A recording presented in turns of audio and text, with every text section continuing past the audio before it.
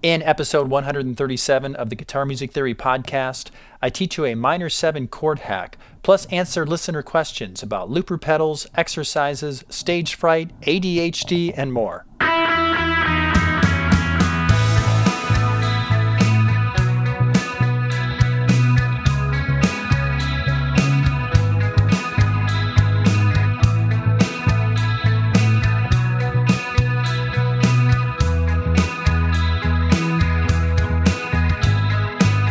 Greetings, guitar engineers. Welcome to the Guitar Music Theory podcast. I am your host, Desi Cerna. And today I'm going to teach you a minor 7 chord hack where you take familiar major chords and use them to play minor 7 chord inversions. This is a great hack because you can move around the fretboard playing minor 7 chords without needing to learn any new shapes. I've also posted a video on my YouTube channel and Facebook profile, as well as Instagram and TikTok, so be sure to search for Desi Cerna Guitar on those platforms, plus the words minor 7 chord hack to see the complete presentation, which includes some fretboard diagrams. Here in the podcast, I'm also going to answer some listener questions. I've got some questions about using looper pedals, exercises, dealing with stage fright, question about ADHD, and more. It's going to be a great discussion as always, but before we get started, what do you specifically need to do in order to become a better guitar player?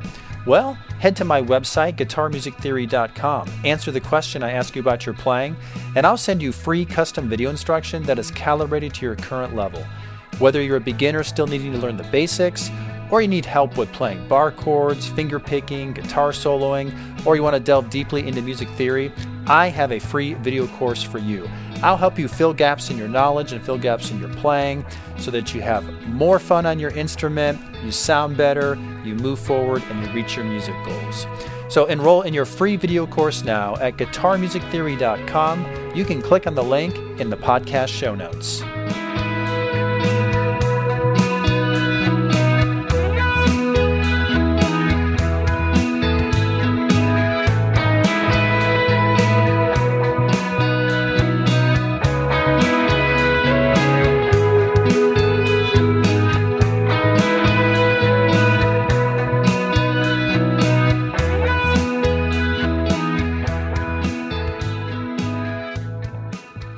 All right, so we are ready to dive in with my minor 7 chord hack.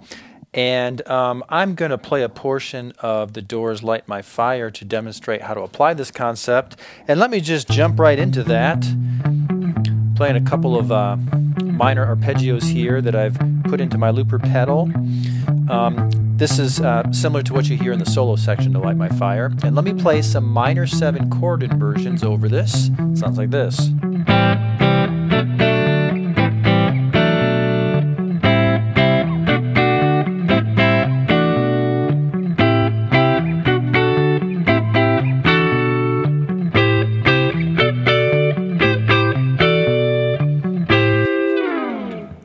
All right, so there's a little sample of what we're going to get to here.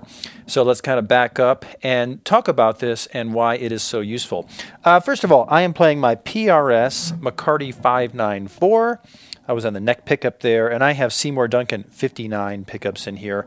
Playing through my Kemper profiling amplifier, using my profile of a vintage 1968 Super Lead from Top Jimmy. And I just have some... what do I have on here? Just some reverb and like a really slight slapback delay and some compression just to give it more of kind of an amp in the room sort of sound here. All right, so I've got a video on YouTube, Facebook, Instagram, and TikTok, and that would probably be the best way to learn this concept. I've got some neck diagrams in there, and you can see me play everything. So just go to any of those platforms and search Desi Cerna Guitar. Be sure to follow my profile, or more specifically, just search Desi Cerna Guitar minor 7 chord hack, and you should be able to find it in YouTube or Facebook. But let's take this opportunity now, here in this audio-only podcast, to learn something, or perhaps just review something. Maybe you've already watched the video, and you're going to use this audio just to review. So what I'm doing here is I'm playing these different inversions of minor 7 chords, but I'm actually not thinking about playing minor 7 chords. I'm thinking about using common basic major chord shapes. So this is a way for me to move around the fretboard and play minor 7 chord inversions without actually having to learn something new. I can make use of something that I already know. Let me explain how this works. We're going to start with an A minor chord here in the open position. And an A minor triad is made up of the notes A, C, and E. A, C, E. And so any combination of those notes on guitar is going to make an A minor chord. To play an A minor 7, you got to put a flat 7 in there. So instead of just a root, minor 3rd, and 5th, you'd have a root, minor 3rd, 5th, and flat 7. And the flat 7 would be G. So A, C, E, G would make a minor 7 chord. And anytime you combine those notes, you make an A minor 7 chord. So A minor 7 is A, C, E, and G. And maybe you already figured this out. Wait a minute. If you take the notes C, E, and G, that's a C major chord. So an A minor 7 chord is actually like a C major chord with an A in the bass. So if I play a C major chord, but put an A in the bass position, it actually sounds like an A minor 7 because they have common chord tones. If you don't have the A in there, if you've got a C in the bass position, then it's just a plain old C major. But if you have an A in the bass position, it becomes A minor 7. Same notes become A minor 7 with that A in the bass position. And this is true no matter where I am on the fretboard. So I can play C major chord shapes all over the fretboard, various ways.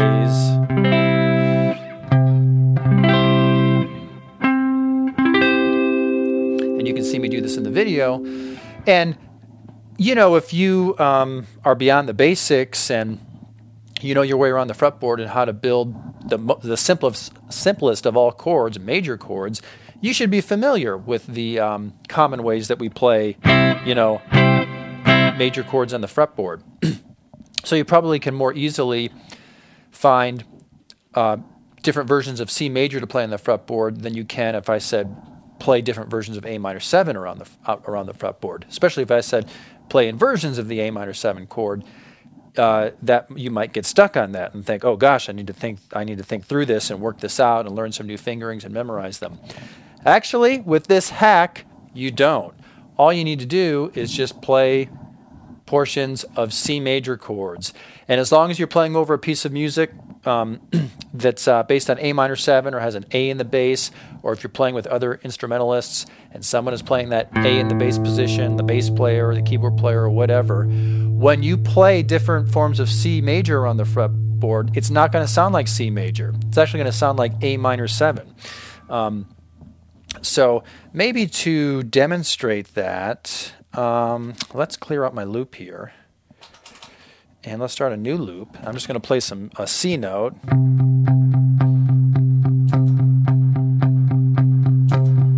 Okay, so now I have some C in the bass position. And I'm going to just go around the fretboard and play some common C chord fingerings. Kind of just playing some different portions. I might think about the cage system or, you know, common A form or E form bar chords. So it sounds like C, right? I'm playing different combinations of the notes C, E, and G. That makes a C major chord. And with the C in the bass, it sounds like C.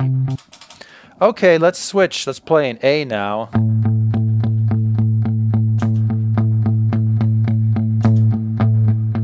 All right, there's my A in the bass position. If I go through now and play those same chord shapes I just played a moment ago, different combinations of C, E, and G, it's not going to sound like C. It's going to sound like A minor 7.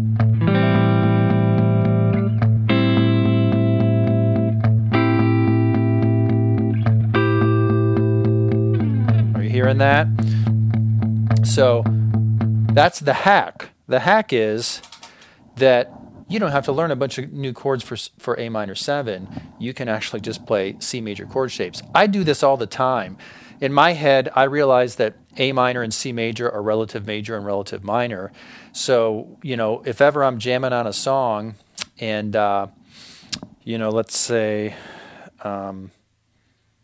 it's something like, well, let's go to the song that I'm going to use as an example, Light My Fire by the Doors. So what if I want to move around the fretboard and play some different versions of A minor 7, I automatically think C major. And so long as there's either I'm able to play that A in the bass position, in this case it's easy because I can play the open 5th string A,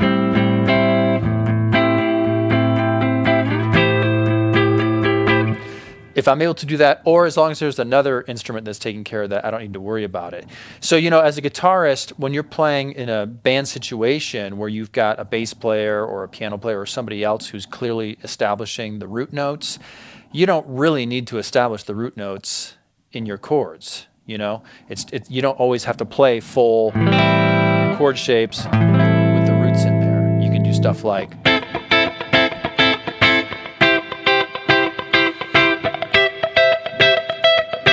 and let the other instruments take care of the bass notes for you.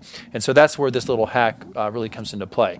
And it's going to work between any chords that have a relative major and a relative minor relationship. So, for example, if I just put a capo on my 2nd fret of my guitar here and play an A minor 7 chord shape, well, now that's B minor 7. And it's actually the notes of a D major, D, F sharp, A. Or if I put a B in the bass position, B, D, F sharp, A, makes a B minor 7. So that means I can move around the fretboard and just think D major chord shapes. And it's always going to sound like a B minor 7. So what I did earlier with my loop, which I need to recreate now, it's based on the solo section to Light My Fire by the Doors, and it just goes back and forth between an A minor triad and a B minor triad. Let me get that in the loop.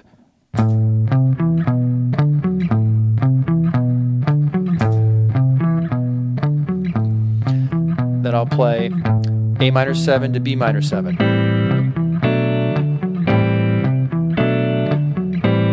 And I'm just playing on strings 2, 3, and 4. I like the way these voicings sound, as opposed to going,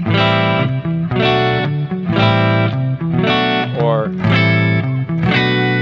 I don't want full voicings. I just want strings 2, 3, and 4. Or maybe I just do 1, 2, and 3. That's a nice sound. I'm going to go back to 2, 3, and 4. Strings 2, 3, and 4.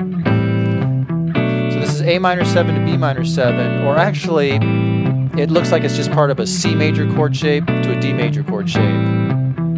So then I can go to the next position and just think, well, in the next position, where do I play a C major to a D major? And that would be, these are like A form bar chords now. I'm just playing strings 2, 3, and 4, barring with one finger here. So I don't even have to think about how to build an A minor 7 or B minor 7. I'm just thinking C to D. Then I go to the next position and find C to D. These are E form bar chords now, but instead of doing the whole thing, well, and I don't want the roots in there, but I'm just breaking it down and just playing strings 2, 3, and 4. So C, D. But because of what's happening in the bass, it actually sounds like A minor 7, B minor 7. And then I can go to the next position, which is the same as where I started from, an octave higher. And I get like C in C form and D in C form. So from the beginning.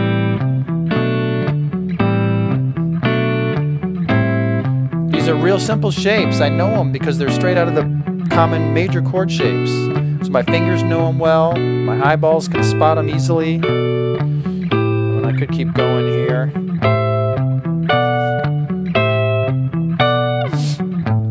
If I want to change my rhythm up here to copy what's happening in Light My Fire, it'd be more like this.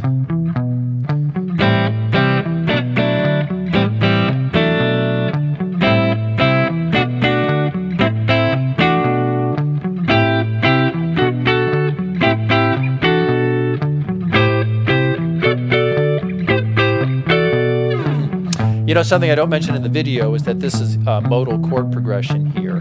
It's like you're in the G major scale and you're playing off its 2nd degree A minor and its 3rd degree B minor. So 2, 3, 2, 3. I teach that in like Fretboard Theory Volume 1, but when you get into Level 2, I explain that, well, usually musicians are always going to number a scale from the tonic, and in this case, the tonic pitch is A, so A would be considered 1 and B would be considered 2. This is still out of the parent major scale of G major, but we would restructure it and think of it as starting on A.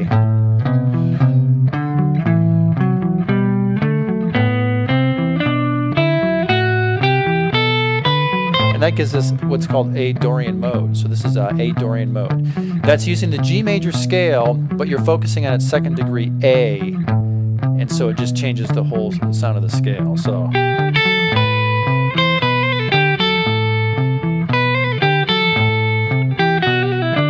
don't know the solo, but it's got that sort of thing happening in there.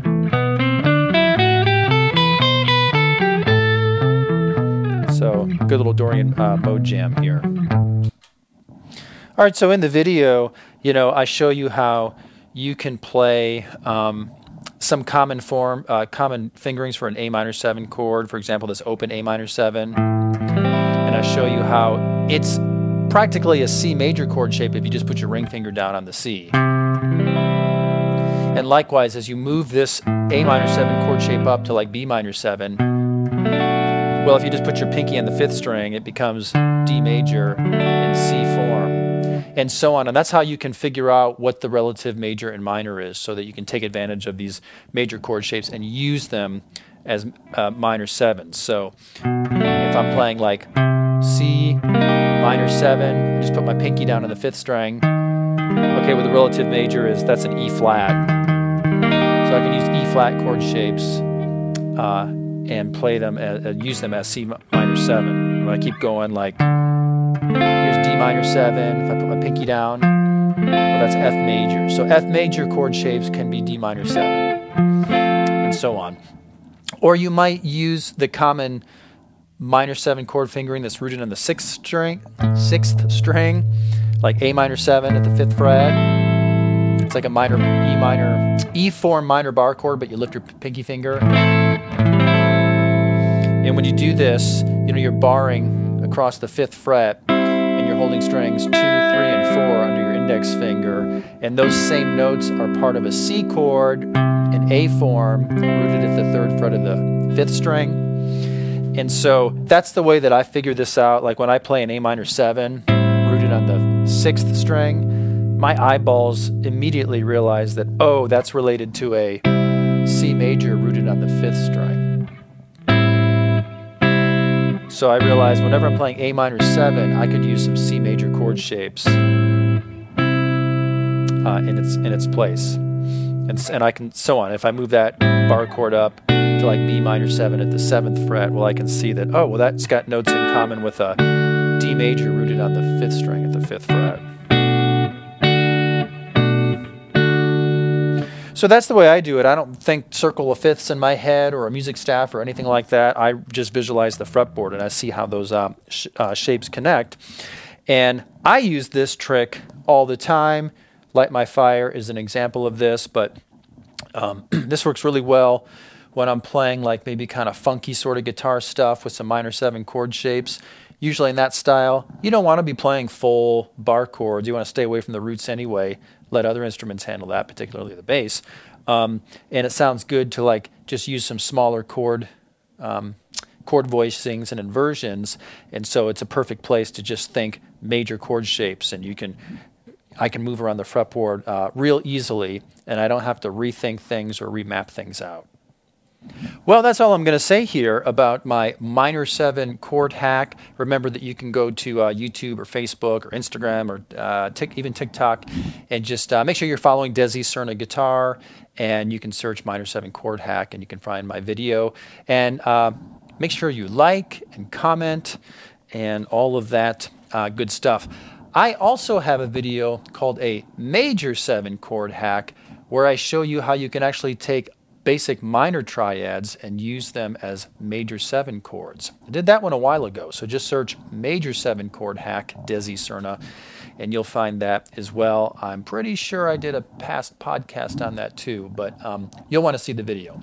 All right, we are ready to move on to some questions, so let's hop right into it. First one comes from Michael, and he asks, do you recommend using a looper pedal to practice for a new player? And if so, what kind? Good question. Looper pedals are great. I just used a looper pedal to put this bass line down here so I can play over the top of it. And so, yeah, it's a great tool for practicing, just for working on composition, just having fun, jamming. I definitely recommend getting a looper. I've got a video on YouTube. If you search Desi Cerna, how to use a looper pedal, I'll show you the best way to use it, how to start and stop your loops on time so it's seamless and everything. But Michael's question here specifically is, do you recommend it for a new player? No, I wouldn't recommend it for a new player because you don't yet have the skills to utilize it. You got to learn how to play first. So, I recommend that newcomers learn the basics, learn some basic chords, learn how to strum along with simple songs, learn how to keep in time with the music, and use strum patterns, and learn how to transition from verse to chorus, bridge, and that sort of thing. I've got some free instruction on my website that can help you do that. Just go to guitarmusictheory.com, and you'll see the option for beginner instruction. So once you get to the point where you can actually play songs, you can play along with them, you can stay in time with the music, then you'd be ready to get a looper pedal and start experimenting with that. Probably at that point, too, you might get one of my books like Fretboard Theory or Guitar Theory for Dummies or something like that and start learning some pentatonic patterns and, start learning how you can jam over progressions and stuff,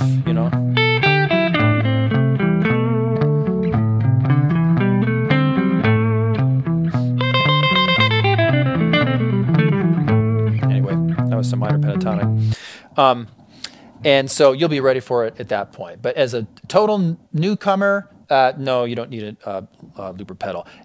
When you do get a pedal, which kind do I recommend? It doesn't matter. Just go to your local music store and try out a couple, or just buy one from an online retailer. I would say to start out with, just get something simple and inexpensive so you can play around with it, get the basic idea, and see if it's something you enjoy or not. If you really get into it, you might want to spend more money on a fancier unit that's got more options. More options would be like more record time for longer loops, or maybe separate pedals to start and stop. The simpler units usually just have one foot switch, and it's like you tap once and you start recording. You got to tap twice to stop recording. You got to press and hold to delete or something like that. Some people like to have dedicated foot switches for each function, so they can just do one foot switch when they start, one foot switch when they stop. But I would just get an inexpensive, simple unit to get started and just see if you like it, and then you can splurge and try a fancier unit, or just go to a music store and try out the options. Maybe right out of the gate you really want those extra options. Most people just get a simple unit.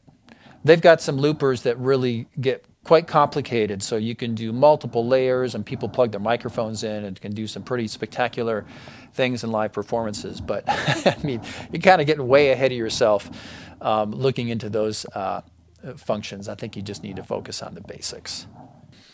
All right, next we actually just have some praise. It's not a question. It comes from Mick, and he says, "Hi, Desi. I would like to thank you for the great resources you have produced. I have played in numerous bands during my life, mostly by ear, and what I've been able to pick up from books and other players along the way. It wasn't until I found your books that I was finally able to figure out what I was doing. To say it lit some light bulbs is a gross understatement. I have completed your Fretboard Theory 1 and 2, as well as your Guitar Picking Mechanics book. Congratulations, they leave everything else I've seen in the shade." Well, thanks, Mick. Man, I'm passionate about what I do, and I've taught guitar for decades now, and I just love to teach, and I want people to experience the same joy playing their guitar that I do. So I've kind of poured my love and my nerdiness into my work. So, hey, any of my listeners here who maybe haven't enrolled in a video course or purchased a book or something like that, I think that you will get your money's worth, and you'll also be able to support my website and this podcast, and we'll keep it going. So thanks for the praise, Mick. And if anyone else wants to send me compliments like that, just go to the website and scroll down and click on the contact link. Or you know what, while we're on this, better yet, it's great for you to send your feedback to me. I appreciate that. But if you really want to help me and my business and help me get more exposure, you're going to tell other people about it. So write a review for a book that you purchased on Amazon, comment on a YouTube video or a Facebook post, share a YouTube video or a Facebook post. Maybe you don't have many guitar players that follow your social media profiles, but if you're on Facebook, you can join different guitar groups and stuff, groups on music theory or guitar technique or all sorts of things, and you can go into those groups where you've got guitar players who are hanging out, and you can share some of my videos and content and say, hey, I really love this video, really helped me out, Desi's a great teacher, check him out. That's one of the best things that you can do to support me, and I always love it when I see people do that. I love when people email me directly too, but sometimes I'm a little disappointed because I'm like, gosh, this was so well said. I wish other people could see it. So consider posting your praise somewhere where other people can see it. We are moving on, and oh boy, this is an interesting question. This comes from Riley, and he says, I have a question regarding practicing with minor learning disabilities. I have ADHD and was wondering if, in your teaching experience, you have seen others use different practice techniques that help them to improve. How do you memorize and retain songs? That's a good question. So, Riley, and everybody else listening, it might surprise you to know that I also have some form of ADHD. That's kind of a catch-all term that is used to categorize people who kind of struggle with certain types of issues that, fall into a range of things. I'm like really high with some ADHD symptoms, and then I'm really, really low with others. But it's something that I've had my whole life, and it has been a struggle. I'm kind of fortunate because while I do definitely have some symptoms of ADHD, I also have a personality type that is really good at managing that. So my life has basically been Desi looking over Desi's shoulder and redirecting myself. I'm very organized, which is something that's usually uncharacteristic for someone who has ADHD. I don't have any trouble keeping track of time and that sort of thing. Anyway, so I do know that struggle, though. One of the things that I struggle badly with is kind of my short-term memory, and my memory recall can be really bad. Like I can't go to the grocery store to get 3 items unless I write them down. I mean, if I need to get milk, eggs, and bread, I'll be like, oh, no problem. I'll get to the grocery store and I'll be like, what did I need to get again? My long-term memory is amazing. I can look back at photographs of myself, and I can when I was very young, and I can remember what was happening in the room. I can tell you about things that's outside of the frame, or who was on the phone when I was talking on the phone. And these are pictures where I was 2 years old or less. I'm not exaggerating. So I have a really crazy long-term memory. My short-term memory sucks. It's like, anyway. And I feel your pain if you're struggling with that. It is a struggle for me as well. And so he's asking, like, well, how do you remember songs?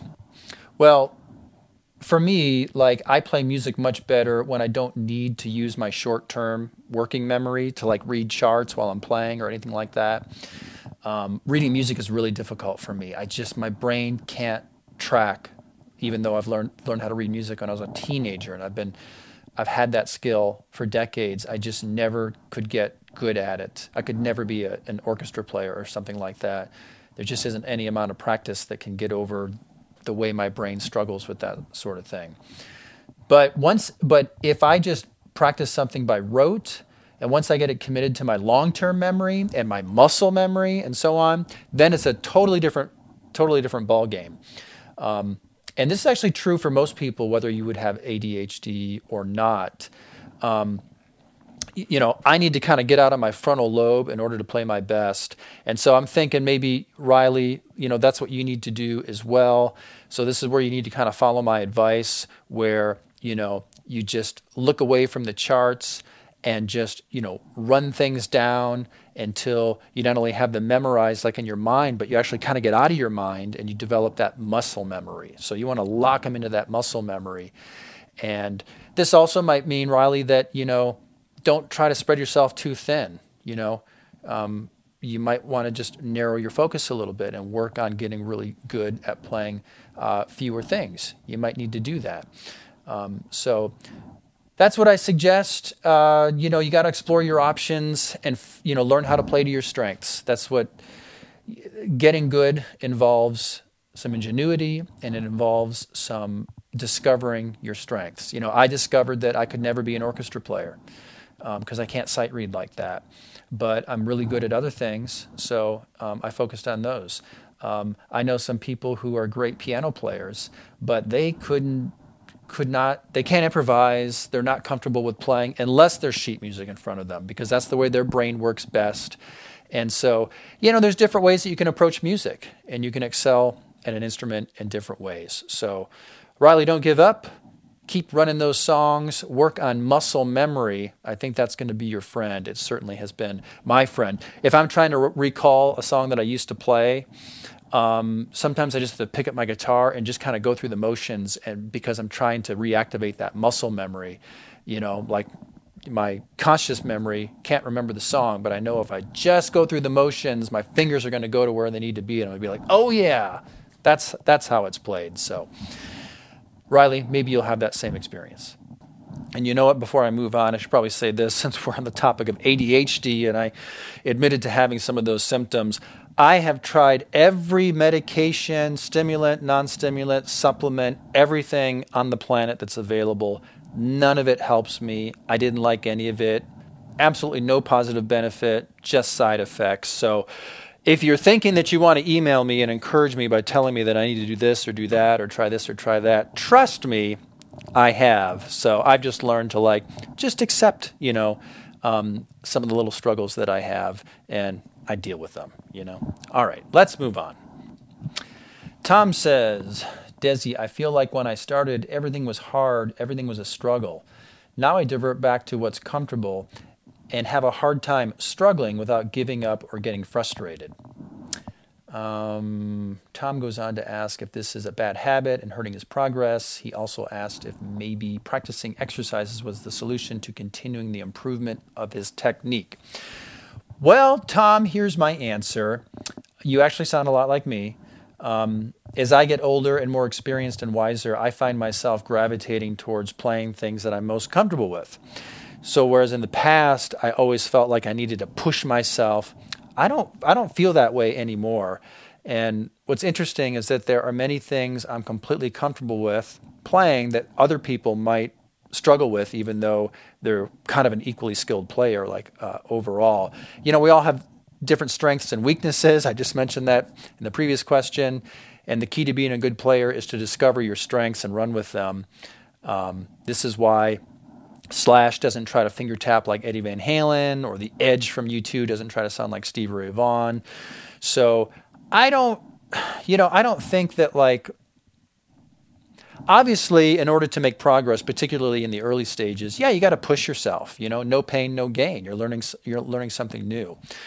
But at some point, I think it's okay to kind of just park out at a level and say, I'm satisfied with my skills. I want to focus on just all the different things I can do with this skill set without necessarily trying to, push myself to get to some other level. Because sometimes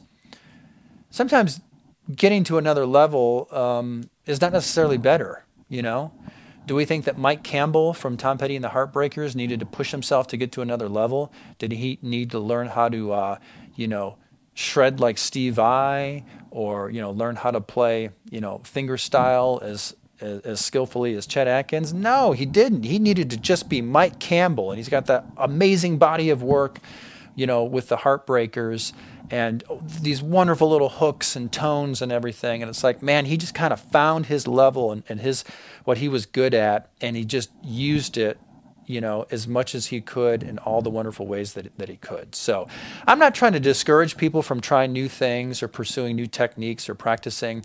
I'm just saying you kind of have to, make that choice about whether it's necessary, are you enjoying the process, or, maybe do you need to kind of back off yourself a little bit. So I know for me personally, like over the years, I've just felt like, I'm like pushing myself when I don't need to push myself anymore. Like it's like I don't have to improve in certain areas. I don't have to keep improving, It's up to each person to make that determination of when they think that they're kind of comfortable.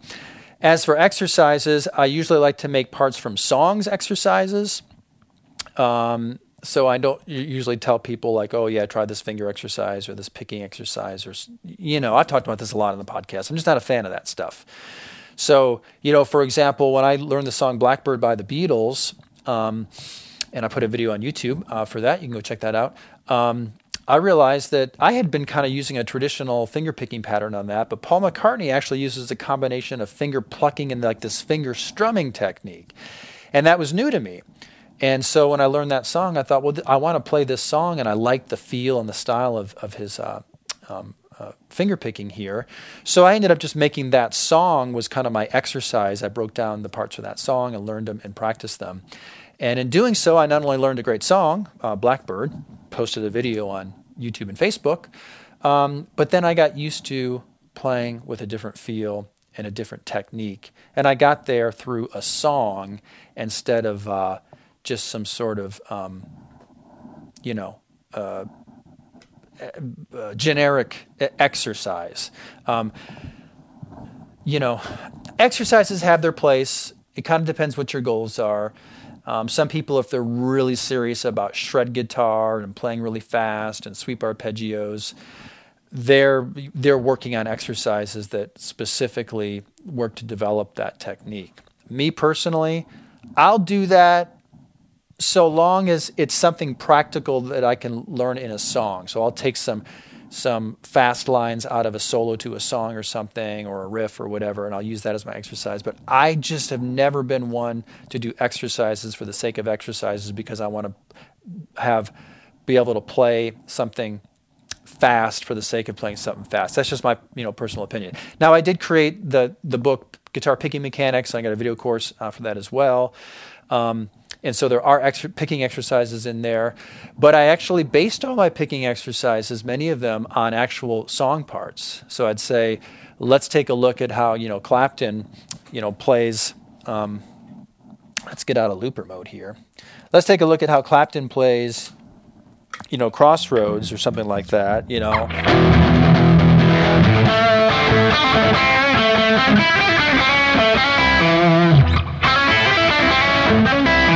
How can we pick that so that we don't miss notes, and what are our options?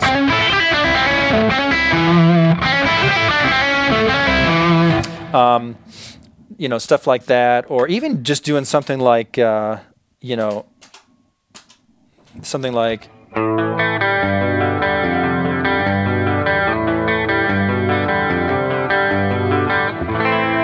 how are you going to pick that? Are you going to go down, down, down, up, down, down, down, up? You might think, well, yeah, Desi, duh, how else would you do it? Well, Buck Dharma from Blue Oyster Cult, who I met and who actually taught me how to play this song, doesn't do it that way. He alternate picks it. He goes down, down, down, up, down, up, down, up, down, up, down, up, down, up. He says that having the consistent down-up motion made it easier for him to stay in time while he was also singing. He wrote and he sings that song as well. So in Guitar Picking Mechanics, I give you plenty of exercises to practice your scales, but I also make them musical, and I base them on things that you're going to encounter in actual songs. So it's a little bit different than most methods that you might find on that sort of technique, because I wanted it to be more practical, and I think I nailed it. So go check out Guitar Picking Mechanics. And we are moving on. The next question is, how can I overcome stage fright? And I get this question from time to time. People are like, Desi, my skills have come together. I got these songs down, but gosh, when I go to play in front of other people, I get so nervous and everything falls apart. So coincidentally, some time ago, I was contacted by an author named Elisa Di Napoli, and she was just trying to promote her book. And I did not read her book, but I'm looking at it here on Amazon, and it's called Dare to be Seen: From Stage Fright to Stage Presence. Command the stage and magnify your presence in 10 easy steps. So you could go to Amazon. I'm going to put a link in the podcast show notes to this book. I haven't read it, so I can't really give you a full endorsement, but it sounds interesting. She was very nice. We exchanged a couple of emails, and I told her I would kind of give her a plug. And yeah, maybe some of my listeners could check this book out and send me some feedback and let me know if you like it, So I'm just looking at the description here, and it says, do you shrink under the spotlight? Discover a powerful method to banish nerves and help you stand out from the crowd. Does public speaking terrify you? So this might be more about just musical performances. It might be about, business presentations and that sort of thing. So, I typically have never had issues in that situation. Not that I haven't had nerves or been a little bit nervous, but golly, I played a couple thousand gigs in my days. So you get over those nerves when it becomes kind of routine, especially when it gets so routine it becomes mundane, and you're like, oh, another gig, huh? Who's getting married tonight? All right, here we go. Play that funky music. 1, 2, it's like you get over those nerves. But anyway, there might be some good stuff here in this book. Maybe I would benefit from reading it, but I'll put a link in the podcast show notes for those of you suffering from stage fright. Check out Dare to be Seen by Elisa Di Napoli. And maybe if we get enough people to read her book and send me comments about it with some questions, maybe I could have her on the podcast as a guest. We'll see. All right, podcast episode 137 is a wrap. If you have questions you would like me to answer in future podcast episodes, just go to my website, guitarmusictheory.com, and scroll down to find the contact link. And while you're there, if you have not yet enrolled in a free video course, answer the question I ask you about your playing, and I'll send you free custom video instruction that's calibrated to your current level. Whether you're a beginner, or you're an advanced player that wants to delve deeply into music theory, or you're somewhere in between, I have some free instruction that's going to help you fill some gaps in your knowledge, fill gaps in your playing, become a better player so you can move forward and reach your music goals. So enroll in that free video course now at guitarmusictheory.com. You can click on the link in the podcast show notes. Well, thanks for listening, guitar engineers. I'm Desi Cerna. Before you go, be sure to subscribe to this podcast, give it a 5-star rating, and leave a review if you can. Then keep playing and stay tuned for more.